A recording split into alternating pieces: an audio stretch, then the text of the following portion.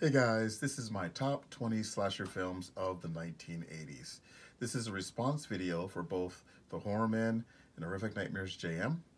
I'll be leaving a link to both their channels in the description box, and they've been doing these top 20 horror movie lists for the 2020s.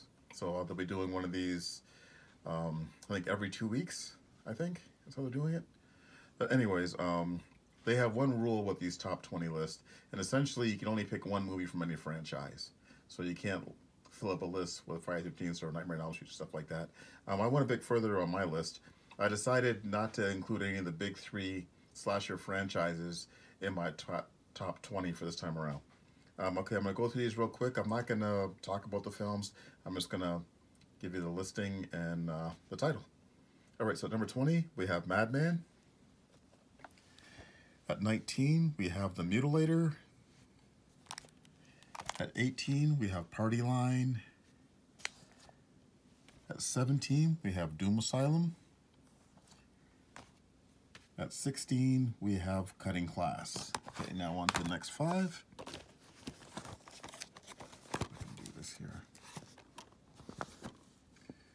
All right, so at number 15, we have X-Ray. At number 14, we have The Funhouse. At number 13, we have Killer Workout. At number 12, we have Silent Scream. And at number 11, we have Terror Train. Right now we're on to the top 10 now. Okay, at number 10, we have Pieces. At number 9, we have Sleepaway Camp.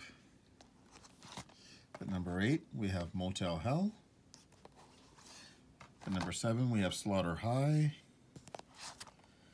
Number 6, we have Just Before Dawn. Okay. At number 5, we have The Intruder, or Intruder. At number 4, we have Curtains. At number 3, we have Deadly Blessing. At number 2, we have My Bloody Valentine.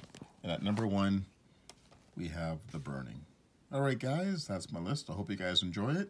And be sure to check out both Jay's and Joe's lists as well. I will put a link to both channels in the description box with their list. All right, thanks for watching, guys. I'll talk to you all later.